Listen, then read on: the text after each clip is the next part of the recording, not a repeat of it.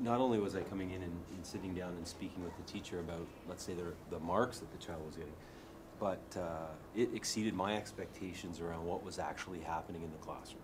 So when my son opened up his portfolio, it seemed that he had examples of exactly what was happening in class, and also the way it was assessed, and he had the he called it success criteria in the checklist. He knew exactly what he needed to do. And on top of that, I mean, that's all him, and that's what I care about. But as well as that, I watched as he could relate directly to the feedback that the teacher had put on the bottom of most of his work samples, and was not afraid to set sort of goals of what the next steps for him. And he was very, very specific about how he used it. And I mean, I got to see all the organizers and the steps in, for example, writing that he was doing. So it was much more informative, not only about your practice, but exactly what was happening with my son at the school. So I found it really beneficial. I would always think, okay, as long as we read a half an hour before bed and I say, did you do your homework? And he says yes, I feel like we did a good job. But now specifically knowing what his goals are for writing, for when he's reading, for when he's doing math, I know how to help him a bit better. So that was really beneficial too. It also shows that they get it. Yeah. I mean, they know they can explain everything about their work, and then we went over and we saw the success criteria, and she was able to explain to us how she goes through and what the process is, and she understands the whole thing, the whole process. Right. And with everything being said, actually, it also gave me a very clear direction as to which direction we as a parents should be heading. I had a good question for the teacher, and I asked you what would be the next step? My son gets grade A's and B pluses and all that. So what is it going to take for him to get to the next level, which would be like A plus or so? And there's a very good point that the teacher made, is that he should think outside the box. Mm-hmm. So he should not execute, but we should help him to get to the next level. I found it very helpful to have a piece of paper with some questions that were provided to us from the teacher that helped me ask her, so that she was able to, I guess, think deeper about what she was presenting. But I think without that piece of paper, I probably wouldn't have come up with such lovely questions on my own. So I really liked that he got to select what he showed us. It wasn't just a checklist that teacher prepared. Mm-hmm. He prepared it. Right. So well, and then I think we all talked about the checklist that the kids were going through and checking. But also one thing we forgot is that the teacher's marking was there as well. So then the kids get to compare, and their understanding of what they're learning, and as you said, they really get it. They can go step by step to maybe improve, because they have that feedback from the teacher, as well as making their own mind about what they thought they did. So. Well, I mean, it's you see a learning process with your child's eyes, because not always do we get to come to a classroom and we see all the environment and what is important for them, and how is everything organized, and really feel different how they go through this process. How has the student-led conference helped you understand what happens in school? I can say that I do see work that comes home during the school year, so it's not really a surprise, and I'm not learning what they're learning, but I do get a very good understanding about how they are able to seek information in the classroom, what anchor charts mean to them, and that they understand where to go to solve a problem. Right. So it's not showing me the what, but it's really showing me the how. Right. And that's what I find. I would agree, because at times the principal came in and sat down and was asking our son questions, and he actually, you could see even during the conference, his eyes were wandering around the room to get help. Like we asked him, what type of text was that? And he was over there where it said, he didn't find it exactly, but he knew nonfiction was over there, and he was looking for mystery. But everything that I saw in the portfolio, like I'm looking at an example of a retell, and he was on text to text, but that just shows me, as she pointed out with him, that these are things that are done with the kids. So you'd like to think this is just like wallpaper, but they've actually worked through and, I don't know, I guess modeled for the kids exactly what it's supposed to look like. And when that happens, and then it's put up there, they seem to know exactly where to go as a reference point. And I'm looking at, like, relate, reflect was in there. You've got the connections in there, and I mean, let alone the math and the success criteria that's up there. Yeah, it's pretty apparent that everything in here is used by the kids. It's done for the kids, and it's done with the kids. And so there's a lot of meaning for the kids. Big words are all around this room, but they really do use them. They use them properly, and they do know where to look to get that little bit of help. Right. So it was nice to see that. It just helps them become a more independent learner too. So it's not always asking questions and teachers telling me what to do, because they can look around and see everything in here. It's got clues and reminders and things like that, and helps them work better independently, I'd say. And I would even go as far to say that I guess the curriculum or the content, whatever you don't want to say, is here. But then when you look that a kid has a checklist to see exactly what he needs to have in his work, he's also or she's also learning how to learn.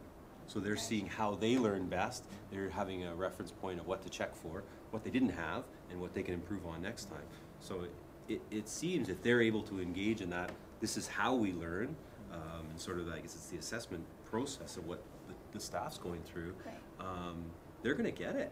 They're going to get it. Also shows us the difference between how it is now that they're in school and how it was back, in the Stone Ages when we were in school. Where they didn't tell you what you were learning? Well, you did a little bit of work, and then it got marked, and then you got, as opposed to now where the student is taking control of the process of their work, and you see the entire process of, you start off with your rough copy, and then they take it to the next step.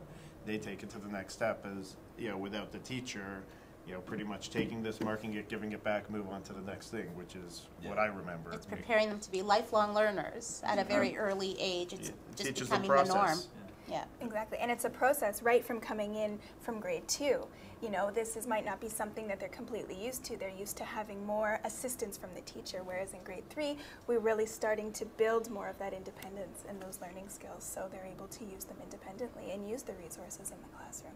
I think it also gives a lot of self-confidence and pride in what they're doing, especially when they have their published work up on the wall, and then it's for the world to see what they've been doing, and it's a good reflection for the parents to look back into the child's work, and like Paige's dad mentioned, that back then when we went back to school, it was more of a 2 ways, but I think here we have a 3 or 4 ways process where there's a good learning between the parents, the teachers, the children, mom and dad, and the resources that are available to the kids. So I think it's great. And I know our daughter felt very proud to show us her work, although we had seen it, and the rubric was signed by us and it was returned to school. For whatever reason, she definitely just felt a lot more pride showing it to us in her classroom. And I think she really enjoyed. She pointed out a book that the teacher had read previously to start the idea process for the writing. So she was able to share that with us here, which she wasn't able to do at home. And what else do you think? Well, I think the confidence when she was speaking to us about her work, and I think that's something that usually you never learn, is the whole public speaking. It's only to the parents, but just speaking with confidence, with power, because this is something that she has ownership of, and nobody could speak about her work better than she can. One of the biggest surprises that I had is when I noticed the ability of my son to analyze his own work. So at home when we do some writing, okay, homework's done and that kind of thing, but then to see him use the success criteria checklist, the teacher's feedback, and analyze his own work and say, well, this was okay, Mom, but next time I'm going to do this, and my next step is this. It was really nice to see him to be able to articulate that to us, but then to show how he's going to improve next time. And I didn't do anything. I mean, he read it to me, and he walked me through the checklist. I didn't even have to speak. So here's what I did, here's what I didn't do, and next time here's what I'm going to do. That whole process at grade 3, to hear a 7-year-old say that, it was really impressive. Right. So it was a big surprise to me, but something that that was really positive. Right. To piggyback on that, it will be interesting to see going forward the rest of the school year as different pieces are put into the portfolio. Did they in fact use those next steps as critical feedback, and did they apply it to their next piece of writing, and how does their work evolve over the course of the school year and over the course of their whole public school education up to grade 8, because it's a cumulative thing, and each assignment builds into the portfolio, and you can reflect back on last year's work, and it's a really interesting process. It's like a scrapbook in the making. Yeah. From grade 1 to 8. I think it was a big paradigm shift in my way of thinking as well, because I have younger children who are after Nishant, and I probably would give them a good head start from the very beginning itself, right? And the question was like whether it changed my way of thinking or not. It did, for sure, because the day that he came and he said, Dad, I've been selected for this conference, student-led conference, and to demonstrate whatnot, that filled me with a sense of pride on my child, and definitely, I think he's doing a great job, and I would probably take that forward to my next children. So. Yeah. The other nice thing about student-led conferences is, as we're all multitasking at home. A lot of us have, jobs, being parents and having outside jobs. So there's no cooking being done at the same time as talking about their learning. There's no, So it really is focused time, and I think that the kids appreciate the fact that we're here really focusing just on them, not their siblings, not the pot that's boiling on the stove. So that we're captive audiences, and I think the kids really like that. They do appreciate the one-on-one. And I also think it's not only the fact that our son Noah has seen an improvement, but when we were reluctant, because now he's in grade 3, he's doing more independent reading. We wanted to come in. Okay, is everything okay? Is everything working? Everything that you saw at the student-led conference is exactly at that time what the teacher was able to produce. So it's informing her practice all the time about what he needs to do. But in fact, whatever's happening, I think the biggest thing is what he's reading and writing and engaged in. He really likes it, like it's kind of authentic. So he moves ahead and does it. We've seen a big engagement piece is really different for him in class, and an improvement that's huge. We were really impressed with, because he's back on track and where he should be for reading now. Now that, building on what you said, I've learned some terms like success criteria, even connections and things like that. Sometimes he'd come home and say, I did my homework, but here's my assignment. I didn't do so well. Now I can say, well, let's go back and let's pull out your success criteria. Let's go over the checklist. And when he checks the no, I didn't do, okay, I can ask him, so next time, what are you going to do differently? Instead of just, oh, that's okay, you can try harder and I'm sure you'll do better. But now I can say, okay, specifically, when you get an assignment like this, how are we going to help you do better? So that was a big eye-opener for me, too. I've got to say that there's a specific situation in this class that we're going to deal with in the next little while. And I've seen that everything is explicit. Now tell me that the planning that's gone on for this will continue. So as the teacher will, move out and have her baby, and a new teacher will come in, it gives me a little bit more confidence that the learning in this class is so explicit that not only is the teacher coming in going to have to be accountable, but as parents, I think we really know what's going to happen, and we have a higher expectation of what's going to happen with that term teacher or whoever's going to come in. So that's something that's been in the back of my mind, and I almost think that I feel a little bit better about that now, knowing what I know here and knowing what's expected at the school of that teacher, and to see that there's going to be some consistency in what's happening in the teaching of my child. And another thing I can speak to is, now that I know that reading is more than just sounding at the words, I can help my child by talking about the main ideas of the story, the characters, the making connections, because I don't know that it was so clear to me before that making connections is such an integral part of reading, and that it helps kids understand the text more. I mean, we as adults do it automatically, and I don't think I've ever stopped to think about, oh yeah, it really does help understanding the text better. So I think the focus at home can change a little bit, not by just saying, come on, we've got to read, sound out the word. Now it can be a dialogue about the book, about the main idea, and helping the child get the big idea out of the text. Right. These kids, they seem to know that they really have to think during reading. I mean, it was Noah with the principal who said, he basically said, oh, that's just a literal connection. So if I have a dog and the person in the story has a dog, that doesn't really improve my reading. But he went, oh, I forget the We were speechless. Yeah, the language that he used to explain what a deeper connection was was important because it wasn't about the connection. It was about how the connection helped the kid understand what he read. And make it And meaningful to we were them. never taught that. We weren't taught that as you're reading, you're thinking, you know, and learning. I just thought that kids could read. Well, they just could read, and I couldn't do it very well, and it took a lot more work. But this is, it's pretty powerful stuff. And I was also impressed by this correlation, what they learned between, you know, mainly the usage of the $1 million words. Right. You know? I And they're not even question that $100 words anymore. Yeah, it makes the story so descriptive. You know, with both our kids, you read their stories, and it's not, you know, one day I went for a walk. It's one beautiful sunny day. I went for a stroll.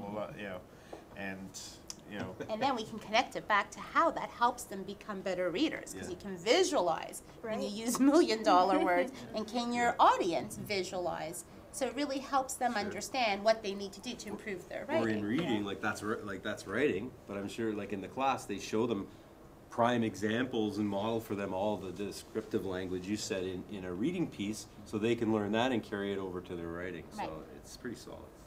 Good. How do you know if the student-led conference was a success? The smile on her face. The Really, that's pride, what it's yeah. all about. For us, that's Pride. what it's about. It's the pride and the giving her the 15 minutes of fame, and just no interruptions and focus completely on her. She was just very proud and smiley and happy, and she thanked us a lot of times, Yeah. taking time out of our busy schedules to come here to focus on her. So that was, it was Yeah. cute. If we need to talk to the teacher, we can do that anytime. And, you know, or if you could just back and forth in the agenda. So the communication with the teacher happens anyways, but to be able to have, you know, our daughters sit here and show us her work and show us with pride and talk about, you know, this, her favorite part, you know, whatever different writing piece it was, whether it was a favorite part or, you know, any piece. And she, you know, you could just see the pride, and that's really what it's all about. You know, at the end of the day, to see that coming out of your child is, yeah, it's wonderful. And I noticed another thing is that my son took me right away to the tribbles and said that, okay, you know, this is the face that I'm looking at. You found out what they're called. So it was a smiley face all across, and that was a great pointer that it was a good success. And in days to come, it's going to show me how good it is. So I think as for the first step, it was great, and that's for the few steps that are soon to follow after that. So. I would agree. I would think that student-led conferences seems to be like one of the things to just exemplify the work that's happening by the kids and the teacher. But for us, I think we're talking about a student that maybe wasn't getting the A's that we've talked about around here, but something has made a difference through this process in the beginning of this year in his engagement and his interest in what he's actually doing. And I think that's part of it has to be is that intrinsic motivation of wanting to do better, which I know he has, but knowing what to do better seems to be really powerful for him. He loves it here. When we came in to talk to the teacher, she talked to him about one of the most engaged kids, and he's doing it. And for us, from the feedback that we had in previous years, we were like, great. We walked out and we're like, yahoo! I think it's it's important to have them involved in their learning and in the assessment, as you said. Right. I think that the student-led conference was successful for me too, because personally I feel better equipped for helping support his learning at home. And like I said before, we always said, let's do homework, let's do our reading, and then go to bed, and that's it. But now I specifically understand on how to help him better. So when he's frustrated, I could use language that I heard today. Well, let's go back to your success criteria, or even just being able to ask about what kind of connection and things like that. So I just feel more confident on how I can help him continue to grow at home. What I have noticed is that there is technology set up around the classroom, and I've got just a couple of things to comment about that. First of all, I'm thinking it probably helps a lot of children, even children who might be, have some special needs. And it's also, they're different children today. They grow up with technology. My children, who are grade 2 and 3, understand emailing, and they understand how to search for some ideas on the internet, which is something that came about in our 20s.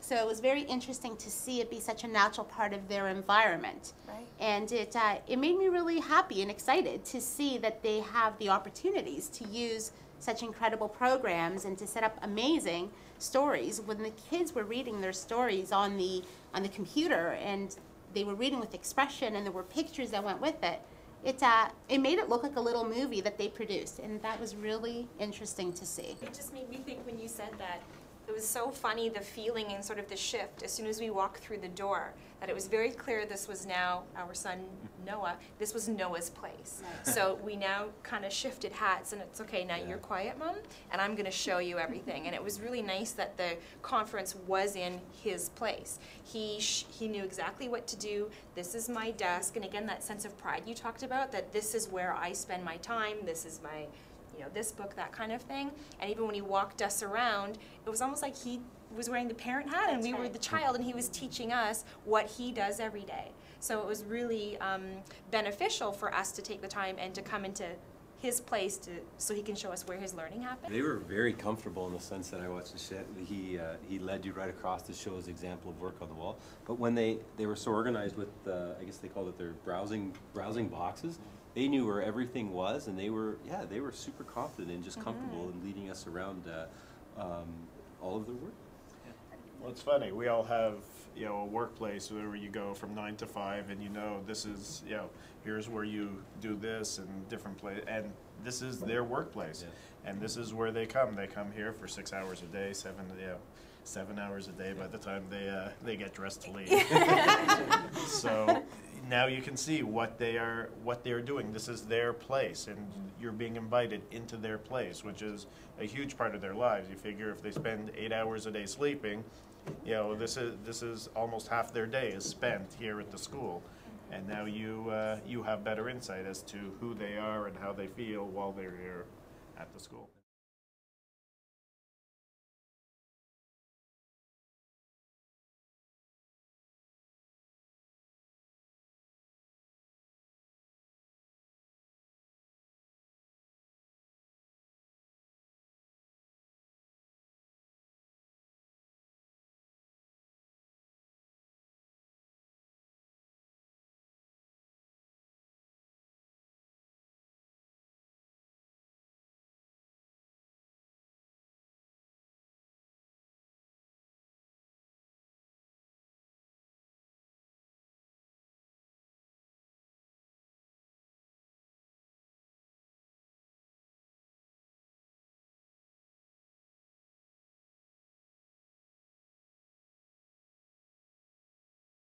At times the principal came in and sat down and was asking our son questions, and he actually, you could see even during the conference, his eyes were wandering around the room to get help. And we asked him, what type of text was that? And he was over there where it said, he didn't find it exactly, but he knew nonfiction was over there and he was looking for mystery.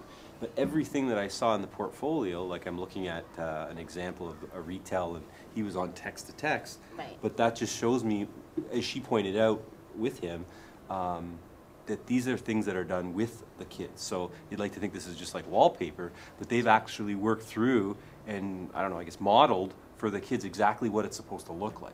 And when that happens, and then it's put up there, they seem to know exactly where to go as a reference point. And I'm looking at like relate, reflect was in there, you've got the connections in there, and I mean, let alone the math and the success criteria that's up there. Yeah, it's pretty apparent that everything in here is used by the kids. It's done for the kids, and it's done with the kids. And so there's a lot of meaning for the kids.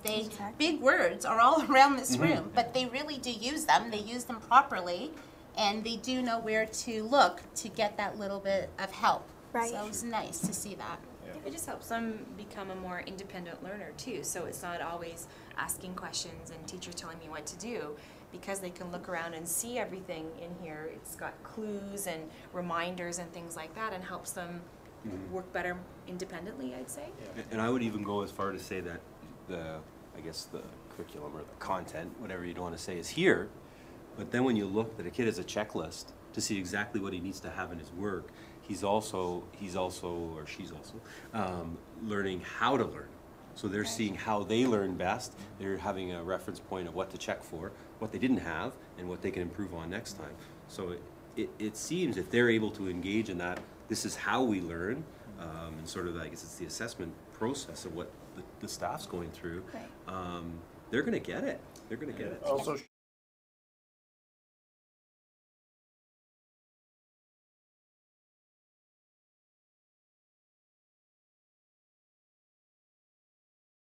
when my son opened up his portfolio, it seemed that he had examples of exactly what was happening in class, and also the way it was assessed, and he had the, he called it success criteria in the checklist. He knew exactly what he needed to do. And on top of that, I mean, that's all him, and that's what I care about. But as well as that, I watched as he could relate directly to the feedback that the teacher had put on the bottom of most of his work samples, and was not afraid to set sort of goals of what the next steps for him. And he was very, very specific about how he used it. And I mean,